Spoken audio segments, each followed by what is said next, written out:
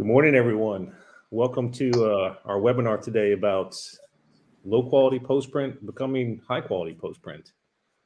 Just to give you a few practical things before we get started, what you see is on the right-hand side of the screen, a couple of different tabs. One is for questions. So during the webinar itself, if you have a question, you can ask that, and we're going to have a Q&A session at the end. And then the other thing is you'll see another tab for polls. So what we want to do is actually ask you some questions during the presentation. We'd love to get your feedback. The webinar is being recorded. So shortly after it ends, you'll get an email with a link to the recording, so you can go back and look at that.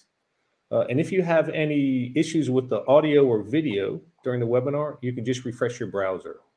Also, if you look in the bottom left-hand corner, you'll see a little help button. And you can click on there, and if you click there on the bottom, you'll see a number you can also dial into for the audio if you would like to do that. So let's go ahead and get started.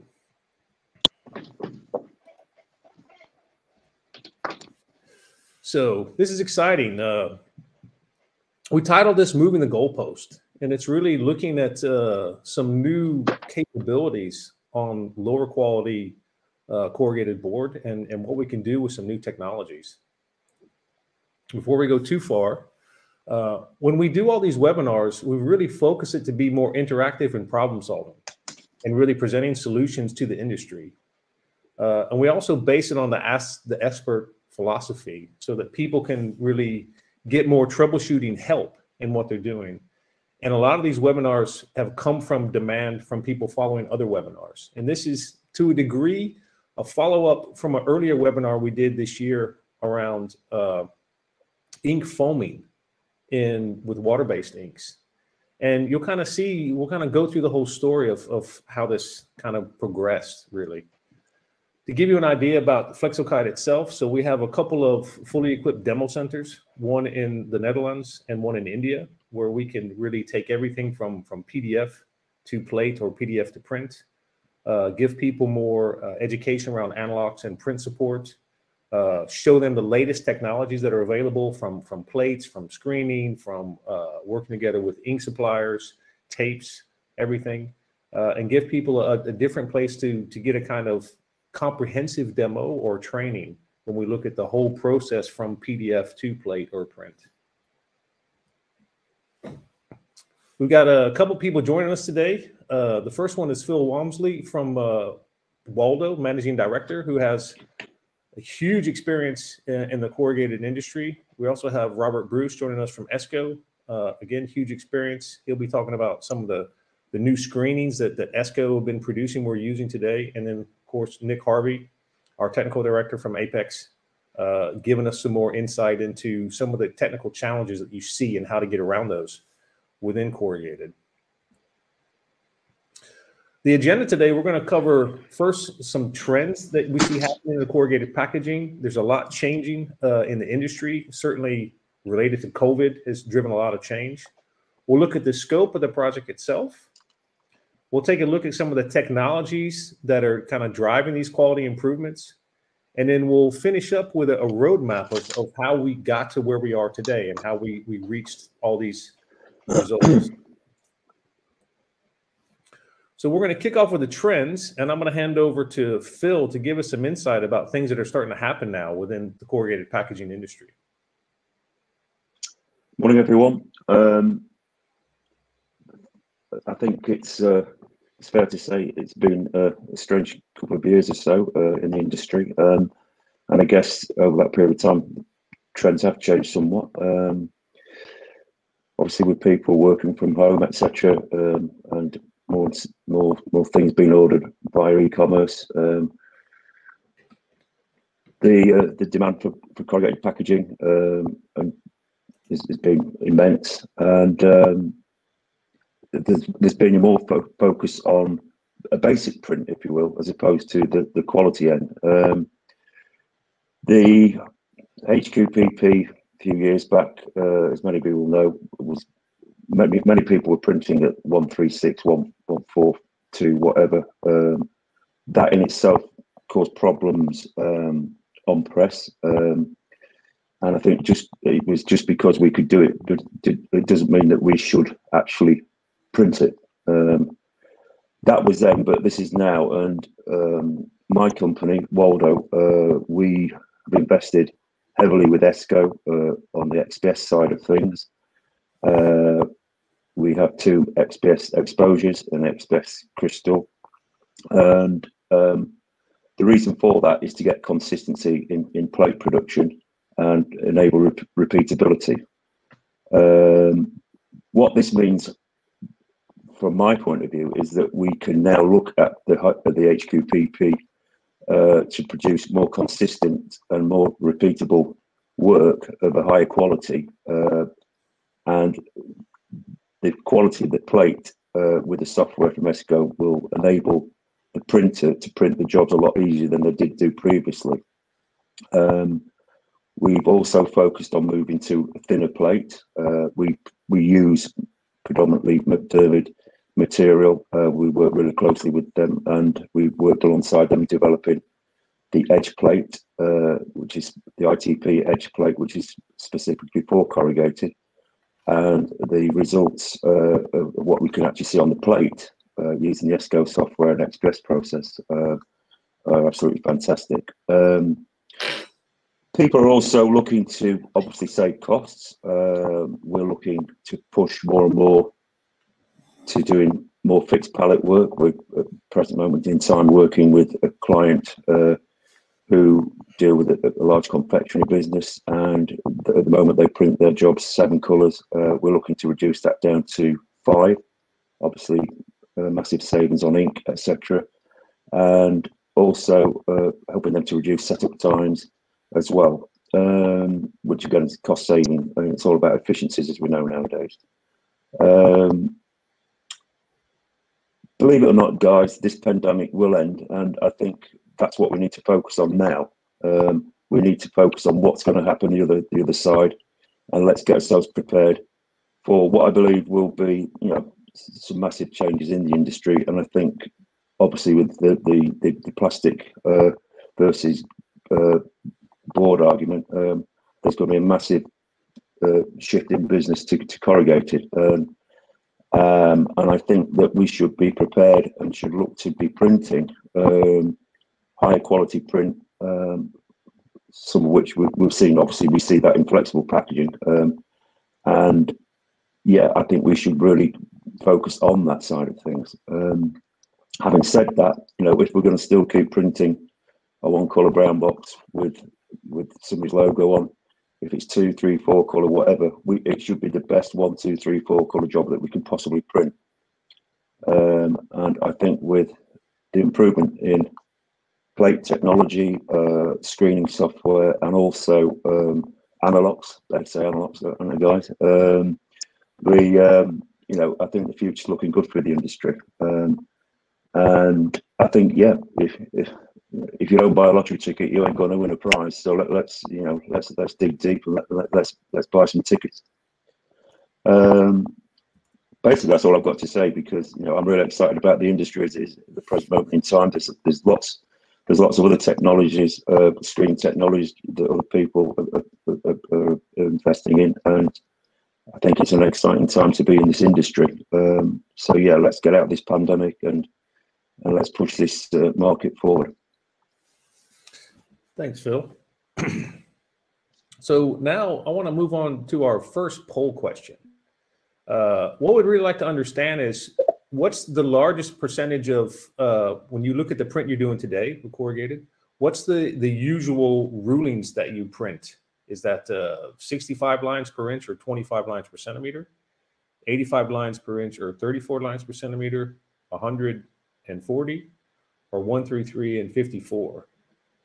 So we'd just like to get an idea what you guys are producing today. So we'll give everyone a few minutes to go in and fill in those, answer the question.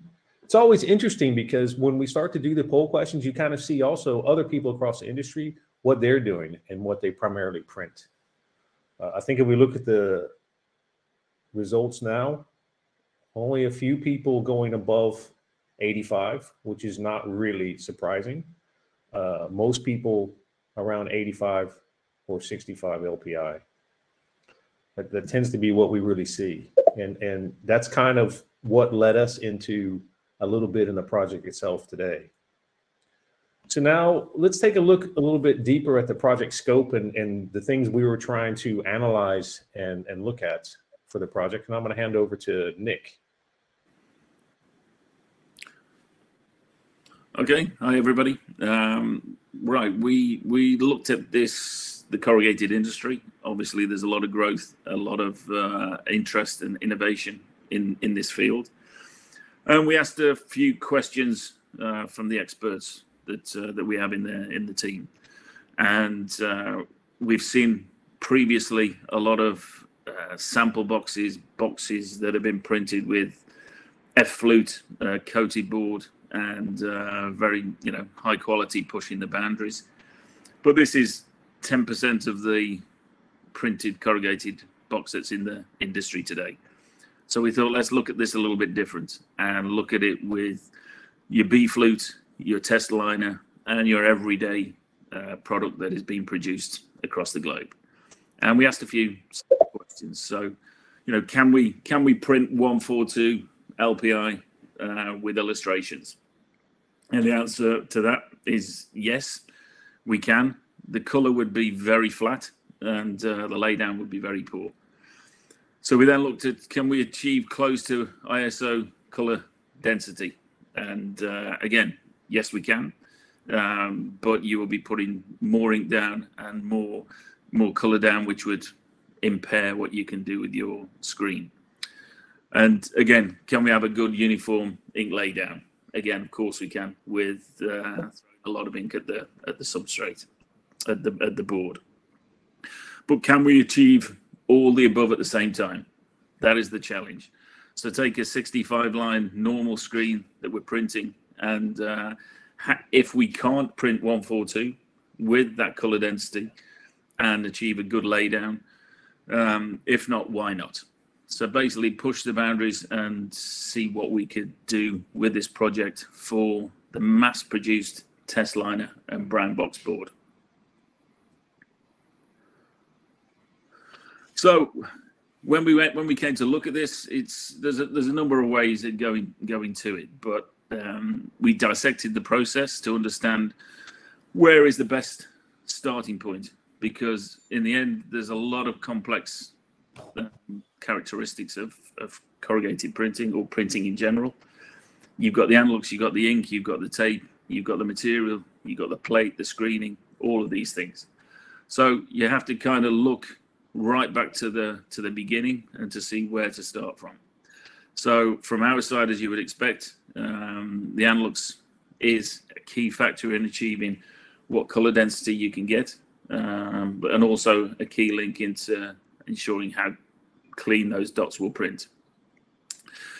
On that note, if the anilox and the ink aren't in tune together and working together, then the delivery of that ink to the printing plate will not be optimum. And then whatever Esko or Waldo do with the printing plate and the screening will be impaired because they're not getting the perfect delivery of ink to the plate itself.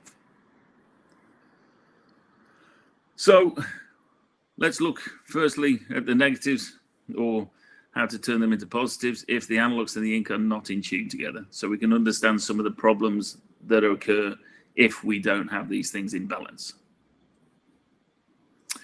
So viscosity of the water-based ink is a key factor, along with other elements that you can see down the right. The viscosity can be down to how much foam's in there and how thick that ink is, the speed of the flow, the pH value, and the additives that you put into the ink in order to reduce that foaming and get a nice flowing ink, also have an effect, which we'll come on to shortly in the ink transfer. The temperature and the metering system. Obviously, corrugated, you have rubber roll machines across the market. You also have the doctor blade systems. So another thing to look at is the pigment size of the ink. This is another consideration in corrugated, depending on which ink supplier. what pigment is used, you can get significantly different particle sizes. If the particle size is too big, it's not going to get into the cell, or if it does get into the cell or the engraving, it's not going to come out. So it's going to give you a poor print. You've also got to look at the drying capacity. We can put as much ink or as much volume in an anilox that you want, but is that going to dry before the next color comes on top of it? Is it going to create a damp, wet board? So again, all of these characteristics need to be looked at and considered. And then foaming. This is, we've done a webinar, as Dan said, which this is a spin-off from. You can see this, we'll refer to it later in at flexoguide.com, where all of the webinars are. So there's a full webinar dedicated to this with the ink supplier and pump supplier, etc. So I won't go too much into it. But basically, if you've got foaming in the ink, it gets thicker, it gets more like a mousse, and it doesn't flow and it doesn't print particularly well. So the solution is to manually add anti-foam agents, and these will have a negative impact, which we'll come up to. So just from the ink alone, before it even gets to the printing plate, it has to be kept in balance. If we put these additions of anti-foam in, which is common across the industry, that anti-foam will give a negative effect on the printing and the wetting out performance. You also tend to use a transfer additive again on top of that to try and eliminate the negative effect from the anti-foam. And all these things are happening while you're trying to print and get your allocation of production out the door. So put it into simple terms, there's a nice analogy. If you drink a lot of coffee, you might get some headaches. So if you get some headaches, you might take some headache tablets. Those headache tablets, you might not sleep very well. You might become more tired. And you may become more anxious. And there's a different pill for all of these different situations, where the simple answer is, don't drink the coffee. That's what we're trying to get across here. Don't put the anti-foam agent in if you don't need to. Don't put the transfer additive in if you don't need to. Have that ink as print friendly as it possibly can be. And if the process can allow that to happen, you're already in a very stable, calm ink transfer situation. So these are comments from converters, all referring to too much anti-foam. You can get mottling on the print, which is going to give you a less color shade. And if that's that's the case, you need more volume to try and mask this. So more volume means more ink, which means less quality of printed dots. Also, it has an effect on trapping. So when you're laying these inks over the top of one another, if they're not drying and allowing the next ink to come on top, you're going to get a flat, and the image is going to be impaired, because it's you're not getting a pure dot or a pure color. So with this, we looked at this and looked at a number of things, and purely on the foaming and the performance of the ink, the GTT M in corrugated. This has been proven to reduce the need for manual additions, and allows you to achieve the correct color density values of a higher level. So this was the chosen anilox, so that we are delivering and giving the best application of ink to the printing plate. And just one little bit of proof on this. That's the physical ink. You can see the bucket on the left is far more calm with less bubbles than the one on the right hand side, and that's just through ink pumping through the chambered system and back into the bucket. So if we can remove the need to add the anti-foam, then again, you've got a far better balanced ink that's being transferred to the plate. All right. Thanks, Nick. So now we're going to move on to poll question number 2. Again, you'll see this pop up on the right-hand side. So it's kind of like to give us some insight in what do you see as the trend happening in post-print industry. So more colors per design, higher resolution images, printing inside the box as well as outside, shorter run lengths, digital printing, or even other. So you can come in and just tell us what you really see happening within your production and your print.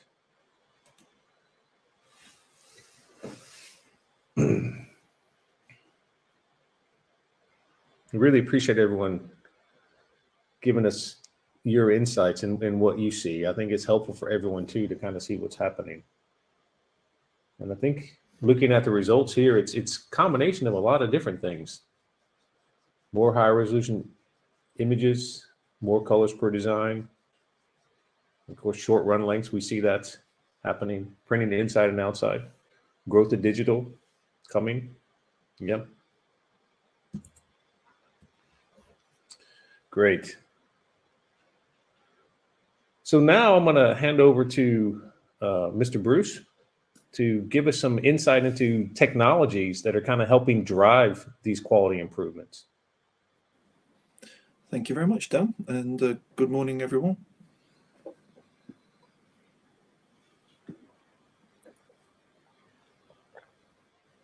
So when we look at this, we're going to go into this a little bit more detail, but we really look at kind of the possibility of moving the goalpost.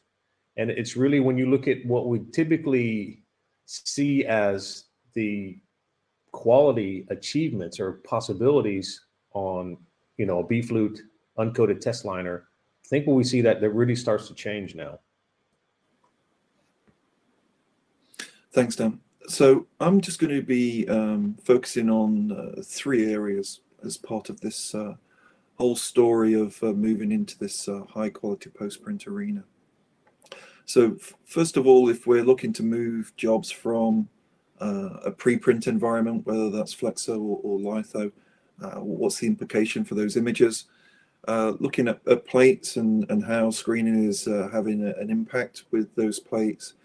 And then just a few insights from Esko when we developed a new screen, just a couple of results as to how they performed on press, and then how we took those forward into this particular project. So yeah, first of all, images. So the first thing to say is a common issue with corrugated plates is controlling that relief depth and keeping that minimum dot stable on the plate. And what we want to avoid, if at all possible, is the cause and effect of that on the right-hand side, which is you spend quite a lot of time on the printing press doing tests and trials, and then if you have some inconsistencies in that process, you then left trying to chase the print quality and avoiding these hard edges when you're trying to transfer those jobs from offset into Flexo. So how we would do that from an image perspective. So if we do have those particular issues that we saw on the previous slide, then when we take that offset image that you see on the left-hand side and try and print it Flexo, then we have all of these typical hard edge issues that all the guys from flexible packaging and narrow web have now overcome over the years, and now we're looking to address this on the Esko side as well. So typically what would happen today would be that a skilled operator would retouch that image, probably put a minimum dot all the way through, and once you've done that on the left-hand side and then come to print it with conventional tools as we see them today, then you would typically have a compromise in that print quality in terms of losing that color saturation and that image fidelity. So we're basically left with the situation in standard Flexo today where maybe a job's been previously printed, pre-print, and we're looking to convert that over to Flexo, and we're really compromised in terms of what we can do. So what technology can we look to do, use today to try and enable that smoother shift from a pre-print to a post-print application? So for that, we're going to look to focus on the plates and some of the things that we look to do on our side and what's been used in this particular project to enable that move. And the first thing to touch on is that plate stability. So we don't want this minimum dot to be moving on press. We don't want the printer to be chasing the plate and making compromises on press to try and get good print quality. And one of the first things that we look to do to overcome that is by addressing the standard tolerances that we see in plate making today, in Flexo plate making. And we look to do that by reducing those tolerances within the relief layer. If we can do that and make the foundation of the plate as flat as possible, then that gives us the maximum opportunity to reproduce a good, stable, robust dot that's going to print on press time and time again. And for us, for this particular project, for that we use the Crystal XPS.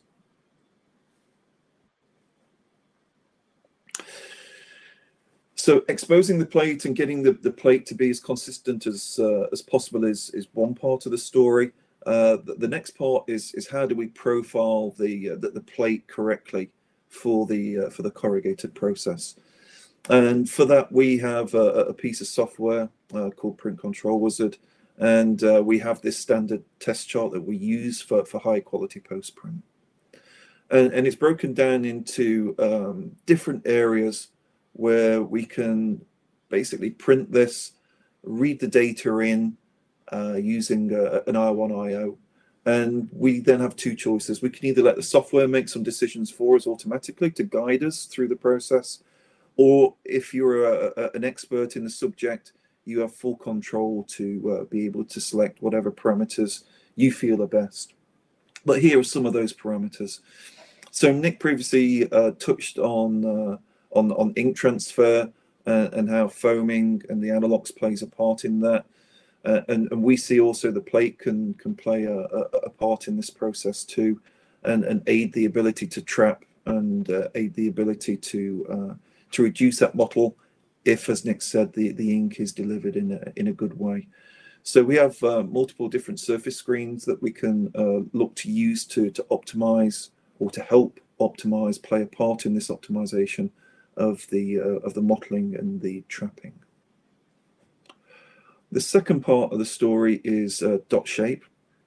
So we see that different dot shapes can have an effect in terms of how smooth the vignettes can look. So if you're printing single color vignettes, or you're printing those 142 LPI images, trying to print with a full tone range to enable that move from offset to Flexo is paramount. So again, working with different dot shapes enables us to give you options to get the best possible quality. The next part is the minimum dot selection, and this is one of the most crucial parts from our side of the fence in terms of generating that good for print plate. And there's many different parameters which go into defining what minimum dot you can actually use, from plate type, plate thickness, relief depth, board type, press speed, and then all the impression settings that go onto the press will determine what minimum dot you can actually reproduce, not just on that one particular fingerprint, but time and time again in production. So here we have some new innovation. We call it Crystal V, where we feel that we've got a nice robust selection of dots which can work really well in this high quality post print arena. And we'll touch on this subject a little bit further in the slides to come. Next thing is controlling the dot gain. So yeah, we want all our colors to be in balance. We want to have the maximum tone values and be able to print those high quality images which have been produced previously in offset. And controlling the dot gain is a massive part of profiling the plate correctly to enable us to do that. And the last part is really centered on simplification. So we've seen that during our pre-release phase of testing and trialing these screens, there's a subset which work in most general conditions. And we have a series of 4 pre-configured screens that can be used straight out of the box to aid and simplify the process further.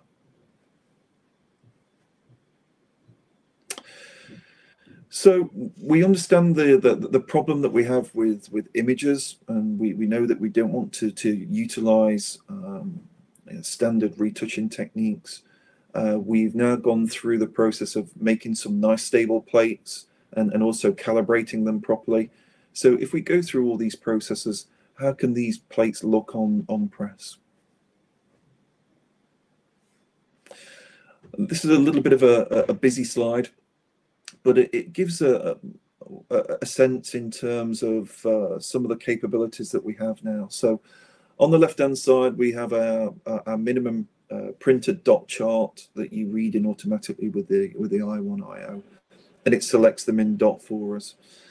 Then on this particular occasion, we for this trial that we did during pre-release, we had just these standard press configurations, so there's nothing special here. But then on the chart on the right-hand side, what we see in the red was the unstable dots that could potentially be used. And what you see is a very few amount of those dots were unprintable.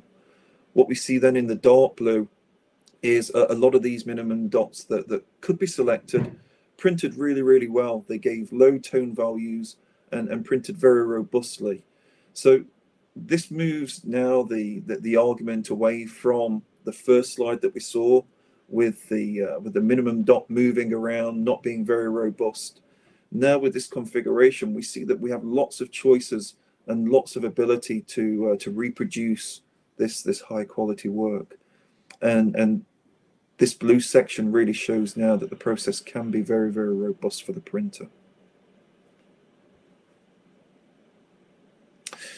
And what this has allowed us to do is have this evolution, I would say, in screening. So on the left-hand side, you can see the standard dot that's used in the industry. Maybe a round fogger dot, or maybe you're using a circular dot. And the issue with that, you can see on that radial vignette, is that you have this hard edge. There's no way to control that. In the center, we released quite some time ago now our HD Flexo solution. But these screen sets were always limited because we were working with bank exposure frames, and with bank exposure frames, we don't have that ability to bring the level of control and consistency in plate making. So we see that now more as an intermediate solution. To move on to the right-hand side, where we've been able to combine these new crystal screens with the XPS and really look to drive not only the quality, but also the stability and consistency that you can now get on press. So now this does potentially allow us to play our part in this story in terms of driving this shift from offset to flexo, and not have a compromise in your image today. But of course, we're only playing a part of in this. Parts and plates and screening is one element, and I'm sure that with the slides to come, you'll see how all these elements come together to print some really good stuff. So Dan, thank you very much. Back over to you. Thanks, Rob. So that's going to take us on to the poll question number 3. Again, you'll see this pop up on the right-hand side. So what would be the benefits for you if you could print an offset or pre-print quality on a uncoated Testliner, like on B-flute? Could it be faster production speeds, reduced waste of board, less ink cost, faster delivery time, or the ability to win orders from different markets?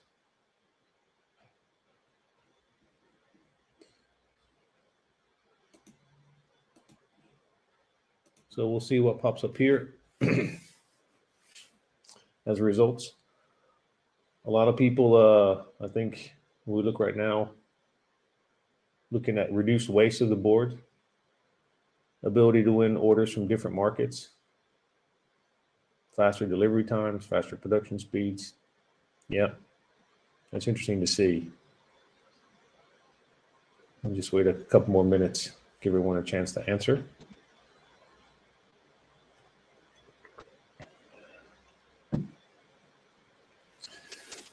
Yeah, I think when you look at the one that sticks out the most here, the ability to win orders from different markets is exactly what we thought when we went through this process.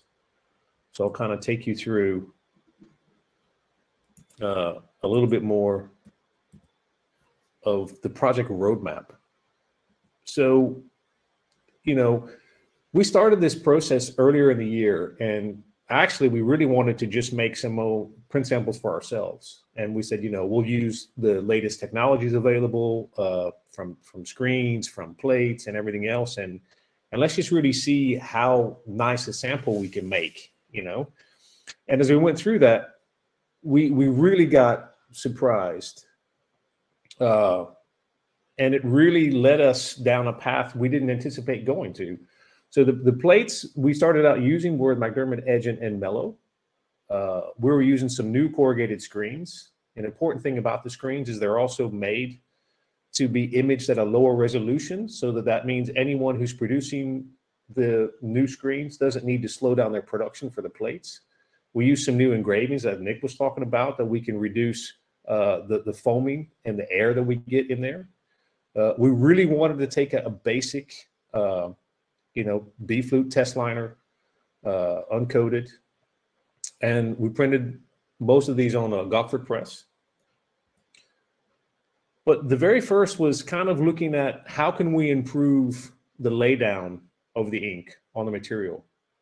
And what you see here in the bottom left are the A is a standard solid, and the other letters are different types of screens. And so what we saw is when we're printing with a lower volume anilox, we don't really see any kind of benefit coming out of the surface patterns. But if we change the volume of ink, now we start to see a completely different picture. You can see a comparison between each one of these also in here. We actually were printing, and I was surprised, the density of the magenta here was 2, which was really surprising to me. And when you look at the two together, what we start to see is something slightly different. And that's that it's a correlation we saw also in something we did with white. And when you look at surface screens, it's a little bit, you know, difficult to try and evaluate where's the problem or what gives us the benefit. And what we really see is that you can hold the screens now on any one of the new generation plates. And the problem is not the plate, the problem is not the screen, but there is a correlation between that surface pattern and the amount of ink it gets. So if you have a surface pattern that's not getting enough ink, then what you see is on the left, you know what starts to happen. It looks like it's not really completely printing. When we increase that level of ink, you start to see what happens with the actual pattern and how that can really improve the laydown. You see, you know, some cases there's still a little bit of washboarding, other ones that's really going away. The next thing we did is we said, let's really push the boundary. So we can probably print at 85 LPI. That should be possible. But let's also look at 110, 126, and 142. And when we did this, we weren't really sure what we were going to get.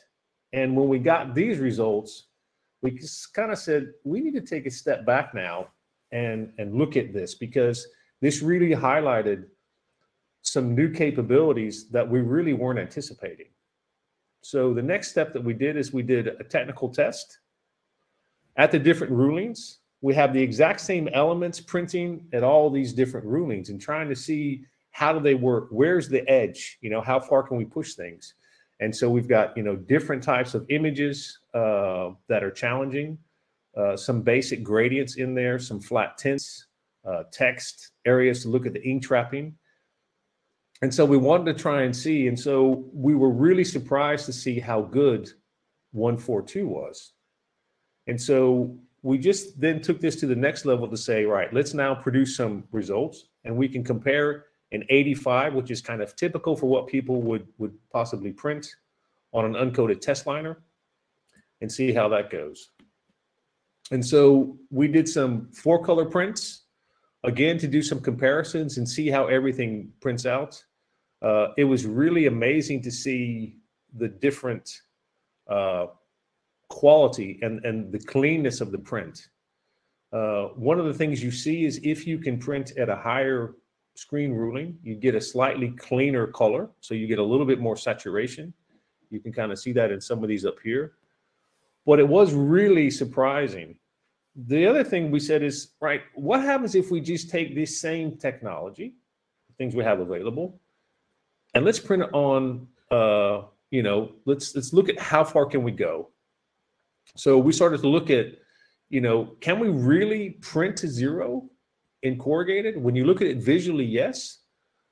And when you start to really zoom in and look at some of the prints, so I took some of these with a little microscope, you know, you can really see how clean all these dots are printing. And it was really, really surprising to get this kind of quality and end results on a Testliner.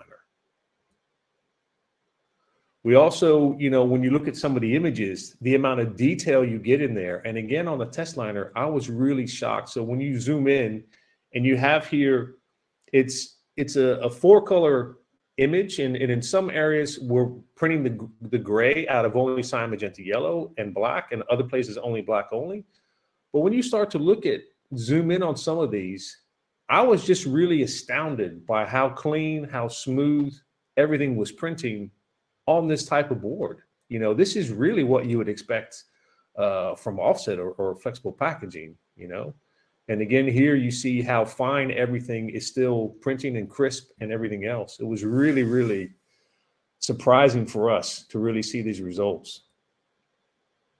Then we also said, right, can we kind of push the envelope? Let's do a test on just an uncoated brown Testliner, right? Let's take some images. Would it look nice? This is the type of, you know, box that you would see this side up, or the recycle symbols, or, you know, it's fragile or something else. But when we did this, I was really astounded by what we ended up with. And one of the areas that we put on here were just some simple illustrations to say, you know, how good would those actually print? And when you look at the center again, we see the same thing on a brown Testliner, right? So to kind of give you an idea, I actually have some of the prints here. And some of them, you know, we took some of the key lines and we were reducing them down. And they're really, really, really small. If you guys want to see some of these, let us know. But, you know, we have key lines printing at 0.12 millimeters. Probably finer than anyone would really print within corrugated, understandable. But again, our goal here was to see how far can we go. And when you start to look at these images, you know, it is really, really surprising how much detail stays in the image. Again, here for the motorcycle, you know, it's not the type of image anyone would normally think about printing on an uncoated brown Testliner. But what you see is there's some real new capabilities starting to show up here, right? And before we go any farther, I just want to show a couple other images. This is another one that we printed for the actual box. And when you see like the tiger, again, you know, we started out and we just thought, wow, this is really, really amazing, the level of detail and color that you can start to see within the print. And so the other images too, I mean, you know, typical markets that you guys are producing for. And we just really said, this is really something special. And that's why we wanted to come and share all this stuff with you guys and kind of see, you know, what's really happening. Again, the cleanliness of the print, the level of detail that you see. You can see here the difference between the 85 and the 142. You know, it's not so great color-wise on the screen. But you know, the water, everything you see there, the capabilities now with everything put together, I think can really lead to new possibilities within the industry. So what I'd like to do now is go into some Q&A time, and let's hear some of the questions that you guys have about how we produced some of this stuff, or is there anything else you wanted to hear?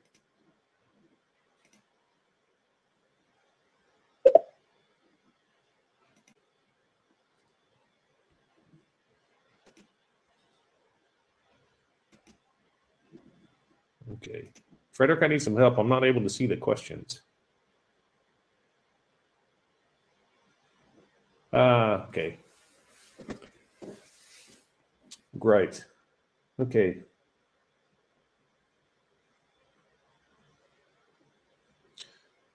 So one of the questions we have is about the inks, analog plates, screenings, and what about tape? What are the recommendations?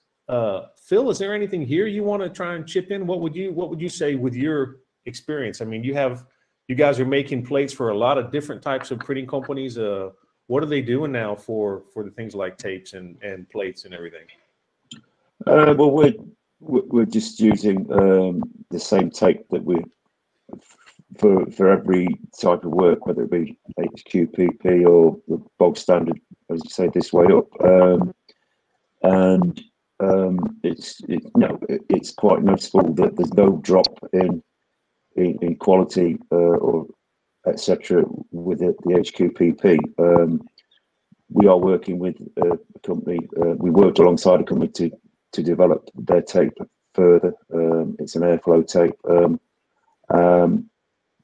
We've tried other tapes, but at the end of the day, we've got a tape that's sort of one size fits all, really, and it can cope with the new screening technologies and doesn't impair any reproduction. So we just use the one type of plate. Sorry, one type of tape. We had another question about the plate itself. What we've been using for all these tests was the McDermott Edge, the 2.84 millimeter. We had another question about the run lengths. Most of the tests that we did initially, the run lengths were around 1,000 sheets. But what we've just done for the samples that we've been producing were, we did 3,000 sheets. So it's a little bit longer print run than somebody would normally have.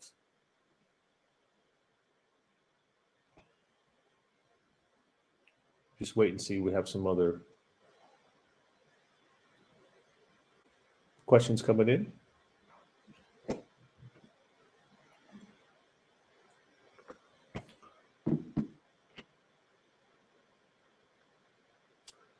Somebody asked about a possibility to get some samples. Absolutely, we can. I think we can arrange that. That should be no problem. The speed that we ran the test was another question somebody asked. It was their standard production speed of around 1,000 sheets an hour that we were producing.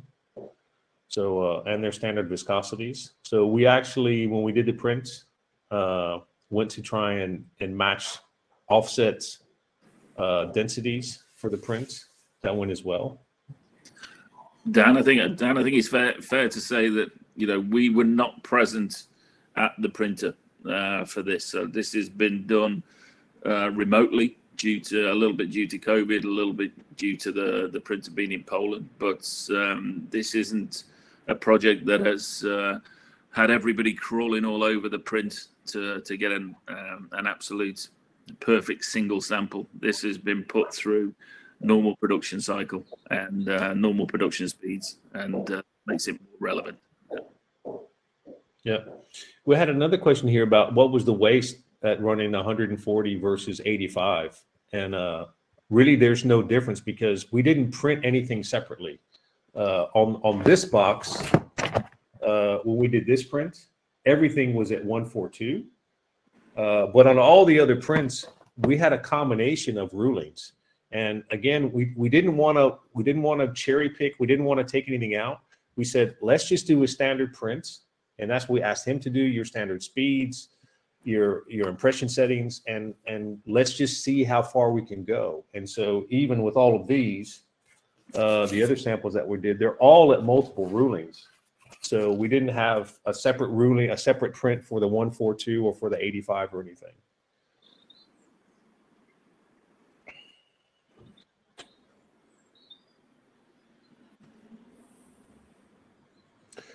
This is a question definitely for you, Nick. Are there differences between anilox dedicated for corrugated versus flexible packaging, and how that would affect the anti-foam? Was there something else doing with the engraving?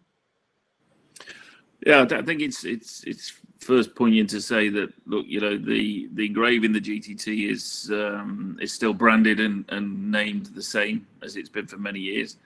It has actually evolved a lot over that time, and we've taken a lot of focus into the corrugated industry especially, and the reasons for that is to get the ink flow correct, and to not only deliver the right amount of ink, to focus on not getting the foaming, and also the cleanability of that anilox is are key aspects. You know, if we can deliver anything, whether it's a plate, an ink, a tape, if it's only useful for 10 minutes or 15 minutes, it makes no sense. It's not practical.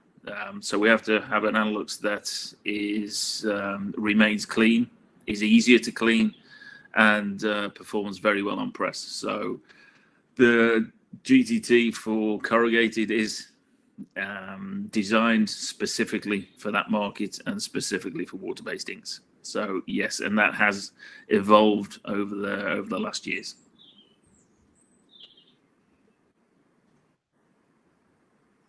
Okay. I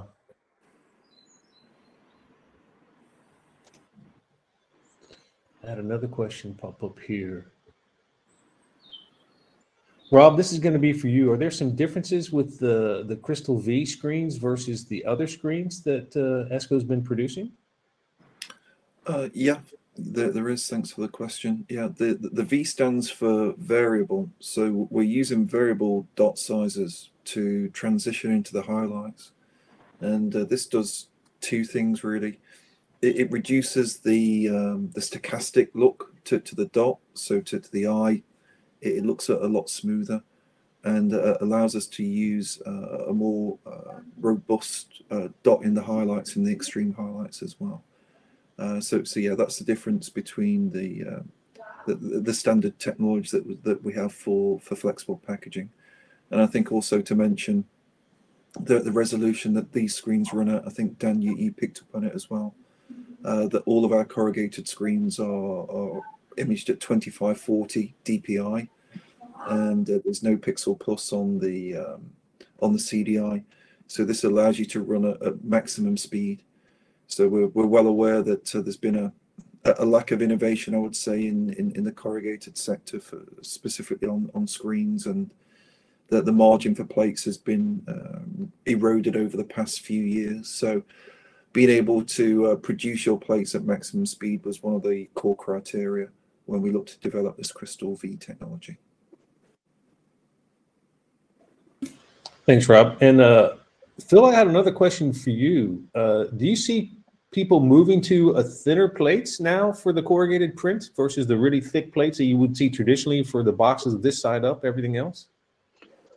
Yeah, I think there's a definite trend towards that, Dan. One, it's the improvement in overall print quality. We've not made the 250 thou plate.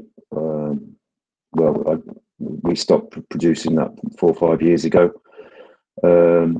We do produce some 185, but the majority of the plates that we manufacture are 155, but maybe more 125. Obviously, we make up that difference in the reduced height with foams on the shims, etc. And that's another thing, you know, the development in the backing foams.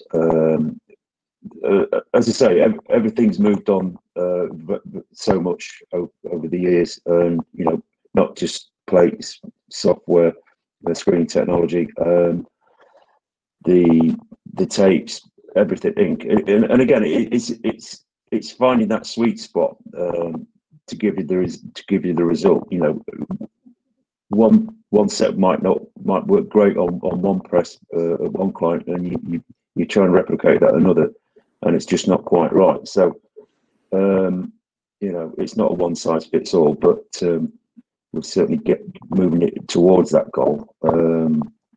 But we've even challenged McDermott to say, well, look, you know, can we look at a plate thickness of 100 thou?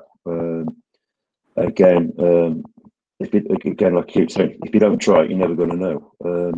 And again, the thinner the plate, the more stable, and that bottom end's going to be with the smaller dots. And I think, you know, you're going to get even better results. But I'm sure there's people out there listening and saying, you know, well, there's no way you're going to print a 100 thou plate, but okay, well, let's try it, you know, and let's see where we go. But there's a definite trend towards thinner plates, and also it's from a handling point of view, from the guys that operating the press and transporting the plates about, you know, the shims are lighter, and they're easier to actually mount on the press. Yeah, another question for you, Phil, was about the hardness of the edge plate. Do you know what the Shore value is for that? Yeah, it's 38 Shore. That's at 112. But we've also we've sort of told that the edge plate, yeah, it's predominantly for the HQPP, but yeah, and I guess you guys also noticed, you know, the laydown of the solids. In theory, they're saying that the softer the plate, you should get a better laydown for solid areas. But I think, as you guys have mentioned, you know, we're talking about densities of magenta 2 with this edge plate. It's you know, it's doing both jobs the way we see it. So, which was a surprise to us, and I guess surprise to maybe McDermott, but. We found with the mellow ourselves, again, you get a great laydown, but you know, if we're looking to push the boundaries at these higher screen resolutions, it doesn't function as well down the bottom end as the edge. Okay, Nick had, maybe this is a question that you can answer. I'll throw it to you. It's you know, when we did those prints with the mellow, we had a really high density of 2, and somebody's asking, you know, you can see a color shift in the ink. How can they compensate for that? I think it's pretty simple, just to use a slightly lower volume analogs, because at that point you're really getting, I wouldn't say too much ink, but more ink that you need. Yeah, I think that's absolutely right. I think your comment when you stated that we got the density of 2, this was right back in the what can we achieve stage of this project. You know, this was the start off with GTT L, I believe, that was throwing a lot of ink down, and to find that sweet spot of where the correct densities are. You know, your 1.45 or 1.5 for magenta is optimum. And if you can achieve that with the GTT-M, then this is what we did. So that M allowed us to print the 142 dots clean and pretty.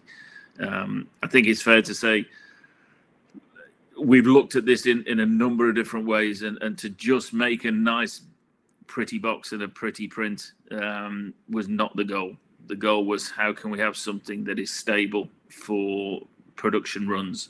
And that's how this has been looked at, from the plate, from the analogs, from the ink, and the repro and the retouching. So what you see in that box and all the inserts that will be in there with all the technical information are prints that are production environment ready, and not just tests. So I think that's clear to say.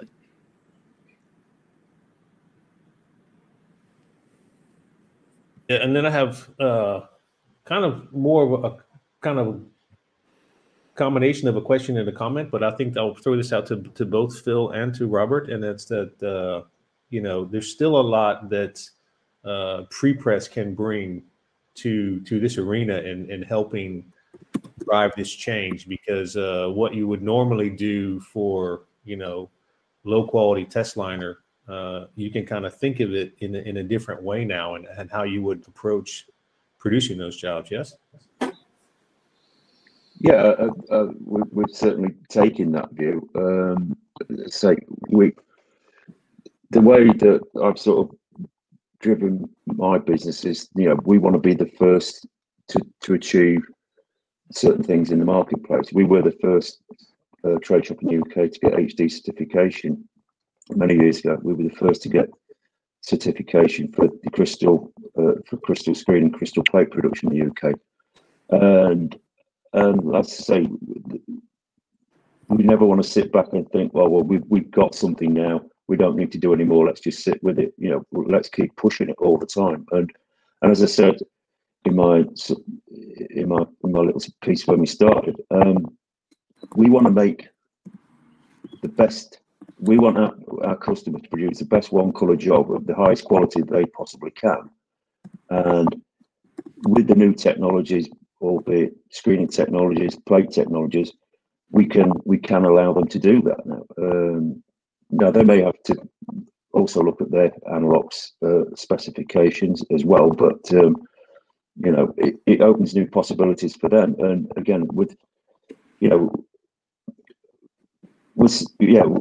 all ordered loads of stuff from Amazon, and we get the brown box with the Amazon logo on it. But there's lots of other e-commerce stuff that's flying about, where you can get some really intricate design and printed and really effective. It's one color black on a brown box, but there's a general potential to uplift overall quality in this industry, whether it be, as I say, a one color brown box or a 5, 6, 7 color HQPP print.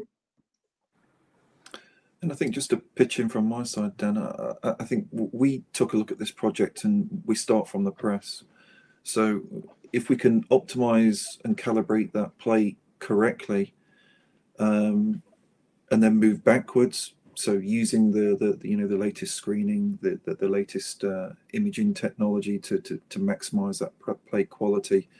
Once you have that sort of quality on press and working back, then it allows companies like Phil's end to do some clever stuff in terms of reseparating jobs. So I know, Phil, you mentioned beforehand, you're looking at options to reduce the number of colors and fix palette and things like that. That's only really possible if you can optimize and get that high quality on your press. And I think that's the beauty of this forum, really, Flexokite, in terms that we can do so much with the plate, but it also brings everybody else to the table to look to see how we can drive this industry forward. You're on mute now. You're on mute now. Okay, I got one more question. I think this is going to be for you, Nick. It's about using recycled ink, but I'm not really sure. Is that using ink that's been in the press and comes back, or is that really recycled ink? That's new to me. But it's possibly a recycled board is obviously a large part of how the industry is moving, and the ink, as we said, the ink pigmentation, size of the particles is key, and the additives that you put in there. I think what we've looked at is, it's a standard Testliner board. We haven't cherry picked the best. The brown box is the same, and we've gone with the industry standard, and it's part of Flexo isn't a press a button and run forward. What we've got is all the data, all the process parameters that we've been able to produce this box on, and if those parameters change with recycled board, or they change with a large size pigmented ink, then collectively we'll look at that and we can advise accordingly. But what we've done so far is the industry standard board ink. All is documented, all can be delivered out in a white paper document to anybody that's interested. All right, thanks. I think we've gone slightly over time. What you see now on screen are some contacts. So if you want to reach out to anyone you saw today, feel free to do that. We, as I said, we're gonna wrap up now. Shortly after we finish, you'll get an email with a link to the recording, so you can go back and have a look at that. Thanks, everybody. And then we'll all the questions that have been asked will all be formatted into a PDF, and the answers to those questions will be completed and again forwarded to everyone that attended. Thanks, everybody. Okay, thanks, guys.